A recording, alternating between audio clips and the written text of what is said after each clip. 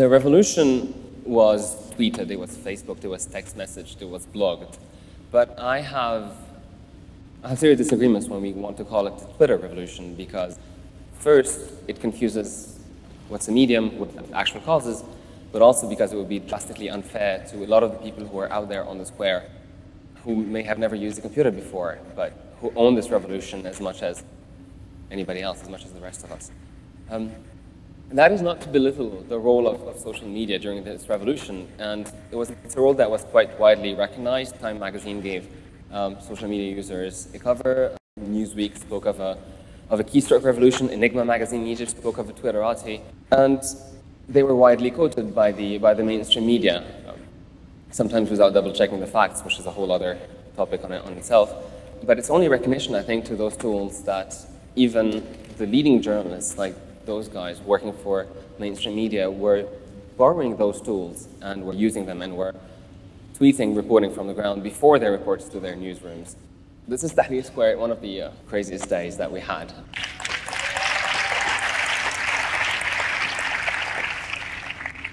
And sometimes it seemed to me that the stories that came out of it was a bit of an aerial view, of a general view, didn't see the real stories, because every single one of those people is a story, and they wanted to share something with you. And even though everybody on the ground had a phone, and I mean everybody, people were very creative when it came to recharging phones. By the way, they would hook them up to nearby houses when people would be kind enough to give them an extension, to stores. Some people hooked plugs to lampposts. They opened the thing, got a wire out, and hooked their phones. It was extremely creative. But sometimes it seemed that they focused more on reporting this kind of news, the fighting, the minute-to-minute events, which is a big part of it. But, and by the way, the army didn't like it very much when we did that. That was my phone before an army officer decided to kill it. But I'd like to tell you a little more about a few of the people that I came across on Tahrir Square and who are heroes to me and people who inspired me, whom I learned from. The gentleman, for instance, in the middle, his name is Ahmed, and his son was Islam. He was 26, and he was shot by a police sniper on January 29th. It was a Saturday. And he was right next to him, and he told me that I was next to him and I could not protect him, and that was my job. And Ahmed vowed to not leave Tahrir Square until Mubarak was gone, until he had retribution for his son. I like to think that he did go home on February 11th. This is Khadija. I asked her why she was demonstrating. And so she starts with this long list of grievances, of things that she cares about. From her father, who has been a 29-year public doctor and his mediocre salary. She told me about this vicious state security officer in her hometown who targets young women, arrests them, and then threatens to rape them, just to frighten them. She told me about the shameful position of the Egyptian state when it came to the blockade on Gaza. She was impressive. She's 19. I don't know, I think you can see in her eyes that she was smiling.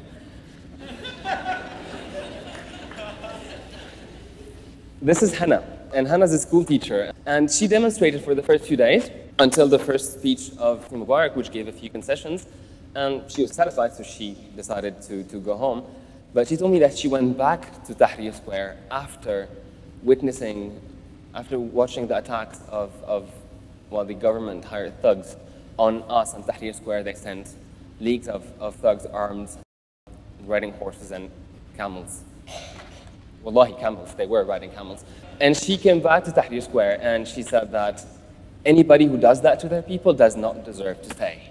And this is Goma and his son Abdurrahman. He's 12 and he helps at the bakery after school. I checked. And I met them at their bakery one day after curfew, and people were still queuing in front of the bakery. And I said, well, are you going to close at all? There's a curfew. You should, you're exposing yourself to something. He said, bread is as important as hospitals. I will not close today until every single person has been served.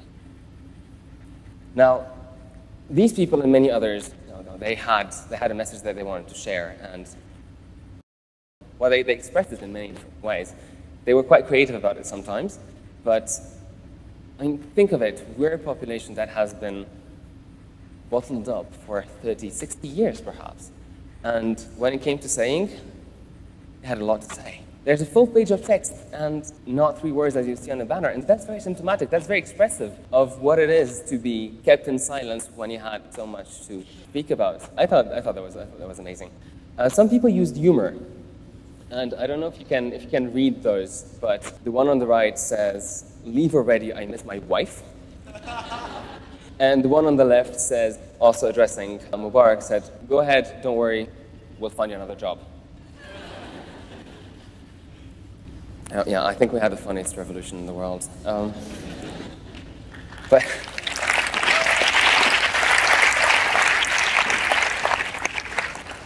But also, no, and beyond the humor, what I also like about this picture is that these people are addressing the present. They're addressing the former president. I love saying former president. They're addressing the former president directly, which is quite new for us.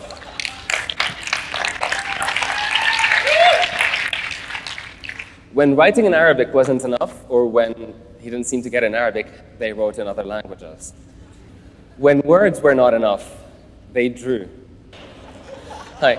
Just for those who don't know the joke, for the one on the very left, the laughing cow thing is one of the oldest nicknames that Egyptians have had for Hosni Mubarak. And we say it in French with an Egyptian accent, it's Labashkiri. When paper didn't seem to be enough, they wrote on their bodies.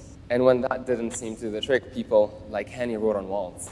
Henny's the graffiti artist, he's 23, and he was tagging on the back of the Mugamma, which those who have been to Cairo know that it's the sternest government building in the country.